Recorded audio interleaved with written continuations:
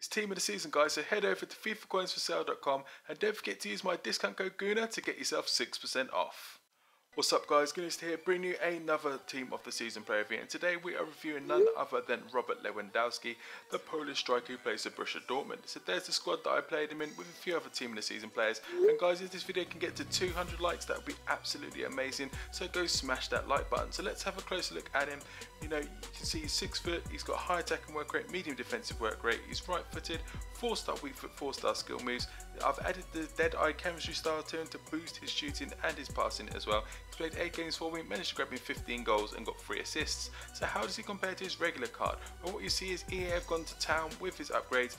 You know, 6 points overall. His pace and heading have both gone up by 6. His dribbling and defending have both gone up by 7. His passing's gone up by 13, and the biggest increase has been his shooting, which has gone up by 14. Absolutely insane. And that reflects on his in-game stats as well. 99 finishing, 99 shot power, 99 short pass, 99 volleys being the standouts there. There's so many. 90 heading as well. He weighs 172 pounds, can only play as a striker or as a centre forward as well. But this is where he stands out. 85 strength, 99 reactions as well, 88 sprint speed, 89 acceleration, you know, agility and balance in the high 80s, and 99 aggression as well.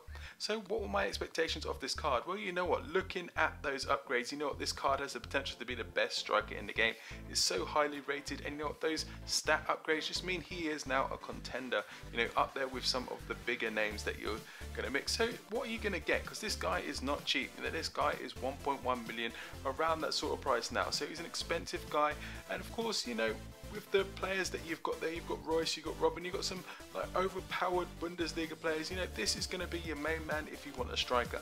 Now, I know a lot of you, if you build your sweat squads rather, do have his regular card anyway, so he's a highly used player. Is it worth the extra coins or so? You know, bear in mind his regular card is about 17k. Is it worth the million coins to upgrade to this card? Well, what are you going to get? You're going to get a fantastic pace upgrade. You know, he now feels rapid, feels so much quicker than his regular card, but his shooting is absolutely insane now. It was already good anyway, but you know what, it's just like, you know, perfecting everything now. That right foot is absolutely deadly, one of the best shots in the game. He can finish from anywhere. He's also fantastic in the air as well. You know, he can win headers. He's not the tallest, but he's got fantastic jumping heading ability. He's going to win you those headers all day long.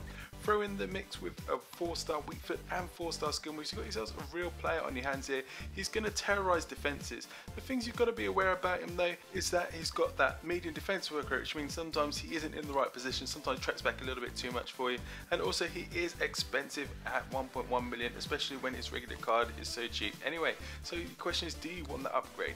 Well, that's the question, you know, as mostly is with his team of the season players. But let's review overall what I thought about him. You know, he's a deadly clinical finisher. That guy can finish for days. One of the best shots in the game.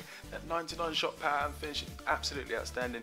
That pace upgrade is decent and noticeable as well. Now this guy can fly across the ground. He's got awesome aerial ability as well. He's a monster in the air, even though he's not the tallest. He's got 4-star weak foot as well, so he's decent on his left foot, and also 4-star skills. The thing is, he's expensive, over 1 million coins. Hopefully his price will drop a lot over the coming weeks, and also he's got that medium defensive work rate for you to consider. But overall, I like him. He's a quality striker, the #1 guy to go for in the Bundesliga, you know, so I would give him a 9.25 out of 10. He's almost there, but you know, not just quite the perfect package right now. But that's it, guys. I hope you enjoyed this review. If you did, leave a like below, comment, subscribe, and as always, thanks for watching.